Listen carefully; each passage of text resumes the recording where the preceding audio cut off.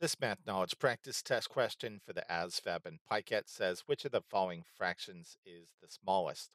Now, for the ASVAB and PiCAT, it's very important to know some common fraction and decimal equivalents because in a problem like this, you would automatically know that 1/2 is the same thing as zero point 0.5. Likewise, you would automatically know that 2/3 is the same thing as 0.66 repeated. Now, in order to convert these other fractions to decimals so that we can compare them, we're going to do one of two things. Let's take a look at 14 over 28. You should recognize in this case that both 14 and 28 have a common factor of 14. 14 divided by 14 is 1. 28 divided by 14 is 2. So 14 over 28 is the same thing as 1/2 when we reduce it, which we know is the same thing as zero point 0.5.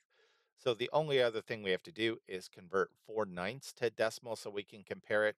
And again, all fractions can be read as long division. We could read this as 4 divided by 9. And by doing this long division, we'll have our decimal equivalent accordingly. Let me get this out of the way real quick.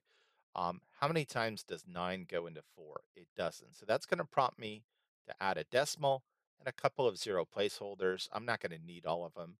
But again, we said 9 does not go into 4. So we're going to put a 0 over the 4 and we're going to bring up our decimal.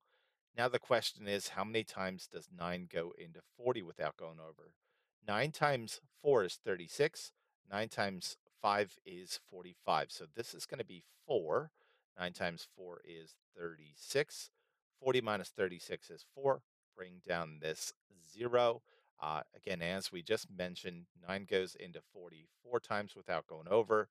9 times 4 is 36.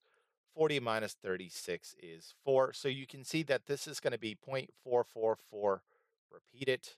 So we know this is 0.44 repeated. Question is, which of these decimals is the smallest? Well, we have zero point 0.5 that repeats itself twice.